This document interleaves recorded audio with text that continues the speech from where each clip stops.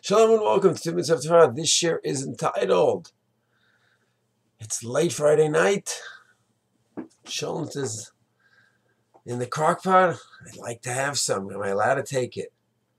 So many of us familiar. There's many halachas of chazara of how to go ahead and take chulent off the pot, of the fire and put it back. There's 5 conditions of chazara. The food is fully cooked. It is still hot. Fire is covered.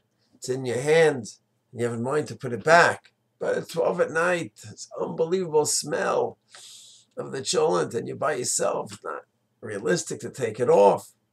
So first of all, it could be that the 5 conditions could be fulfilled. Some say you could hold it and let it rest while you're still holding it. So maybe that could be worked out.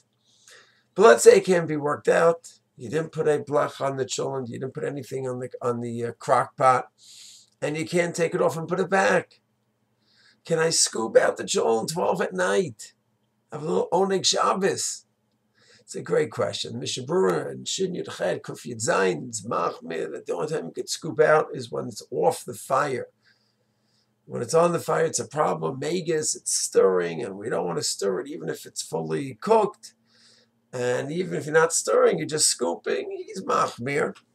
However, many poskim did not go like the Mishnah Berurah. The Chazon Ish, Shevet Levi, and others are lenient that you'd be able to take it out carefully, not stirring it, you're just scooping it out, not going to the bottom and moving the whole thing. Right? Just take it from the top. Many poskim are makel in such a case, are lenient because it's fully cooked, and the fact that it's on the fire, well, what's the problem? It's fully cooked. We don't have a gazera that you might do that when the food is not fully cooked. You know it's cooked. It's been cooking from 11 o'clock in the morning. It's 11 o'clock at night. It's 12 hours. It's fully cooked. And there's no more bishul, no more cooking. So therefore, whenever we take cholent, it's always best to do the 5 conditions of chazara and take it off, and that's it, put it back. Or take it off just once at 11 in the morning when you eat, and that's it. If the options are not available, and you'd like to have a little cholent, it's a nice little fun time on Shabbat, on Shabbat. Yeshamim lismoch, there's room to be made, or each person discuss with his posek. If they come to a line, the Chazon Ish, Shevet Levi, and others, as Nidbru. But that's the basic way I see it. Shalom.